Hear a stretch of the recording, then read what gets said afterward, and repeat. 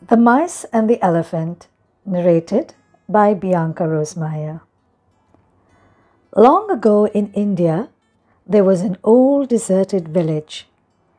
Empty were the old houses, streets, and shops.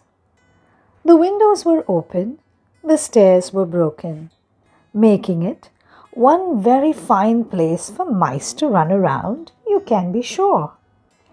In fact, the mice had been happily living in this area for hundreds of years.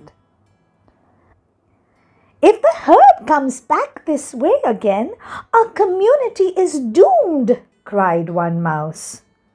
"We won't stand a chance," cried another.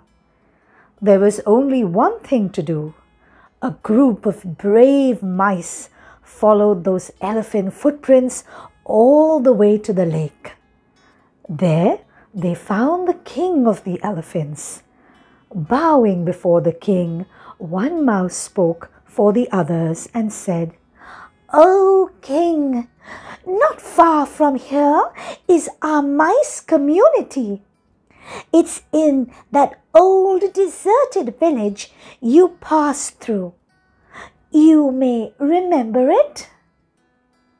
"Of course, I remember it," said the Elephant King.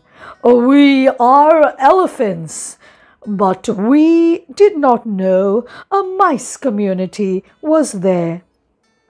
"How could you?" said this mouse.